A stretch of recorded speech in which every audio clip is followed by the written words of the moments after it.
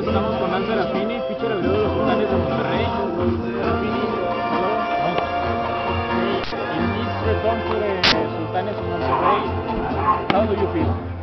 I feel pretty good. I haven't, put up great numbers this year, but I feel like I've helped the team get them to the playoffs, so I feel good.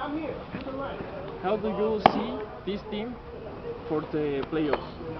I think we have a real good team for the playoffs. I think if we play the game smart and our pitching holds up, we'll be fine.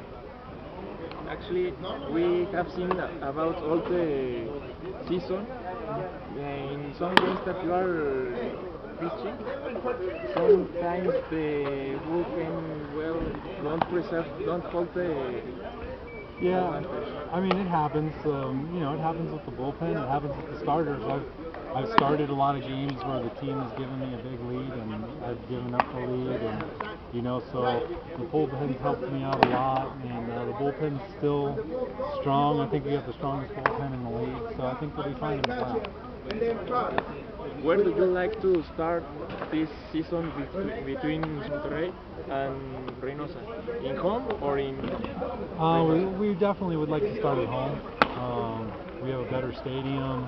We have good fans there, and any time that you're in the playoffs, you always want to start at home. You got more games to play at home, better chance to win, and that's what we're looking forward to.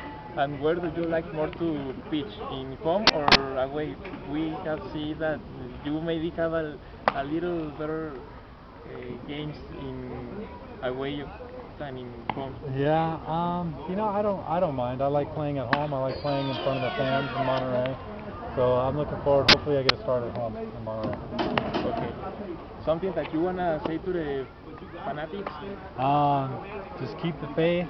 We plan on winning the championship this year, and come out and watch us. We want a sellout crowd in Monterrey, and we want some good fan support, and we're going to win the championship for you. Okay, thank you very much, Dan. Thank you. Dan Serafini por los Sultanes de Monterrey.